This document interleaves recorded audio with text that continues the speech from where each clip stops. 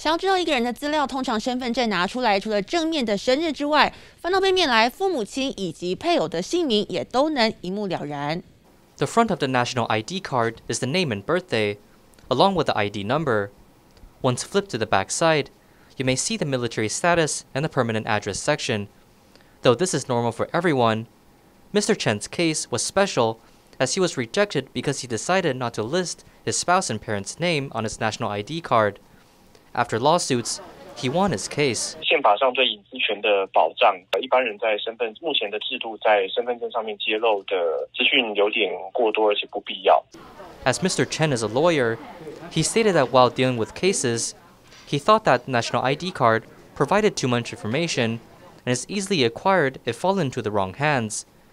After a lawsuit at Taipei High Administrative Court, the judge clarified the need for parental information, yet spouse information can be optional. After hearing the news of the trial, the Department of Household Registration expressed concerns as they cannot accept the trial's outcome. 是认为法院的判决没有去审视我们当初在这个定的时候，身份证是要来识别作用的。The Department of Household Registration was shocked by the trial's results, as the rule set on the basis of a national ID card is purely for identifying who the person is. Thus, all information, including spouse relationship, is mandatory. 当初在定这个办法的时候，我们其实有征询过，在各部首摆问卷，请民众来提供意见。At the time, 70% of citizens agreed that information such as parents, spouse, and address of permanent residence is mandatory.